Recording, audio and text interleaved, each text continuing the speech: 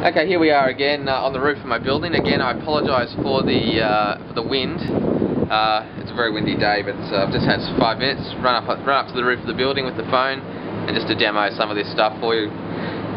So what I'm going to do now is I'm going to make a call to the phone, to the satellite phone, from my mobile phone here, and I'm going to pop it on speaker so you can actually hear what you'll hear if you ring an Iridium phone.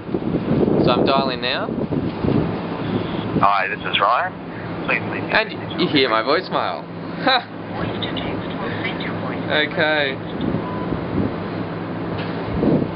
I'd say what we'll find is that there is a call divert in progress. So I was out the other day and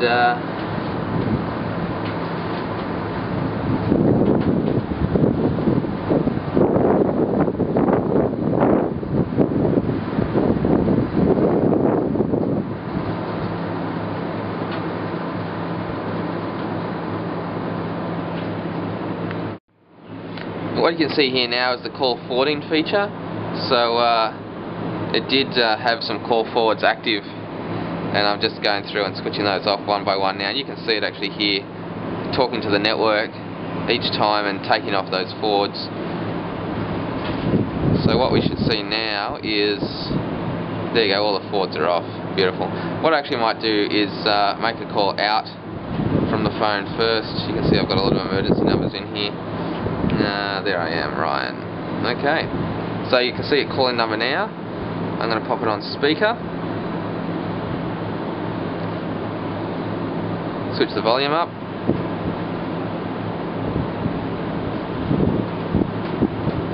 Again, sorry for the wind. So then that was actually quite a quick connection. You can see the call coming there on my iPhone. So I will end that.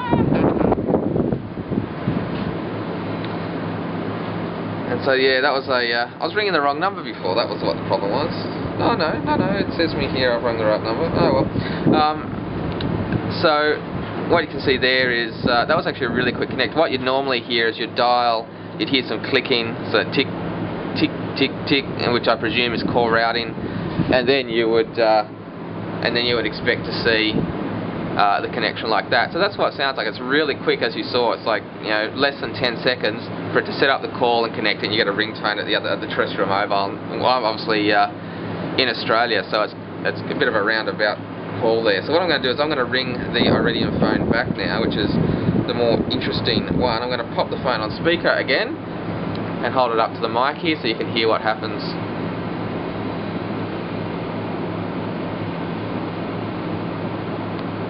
Please hold while your call is connected, as there will be a short delay.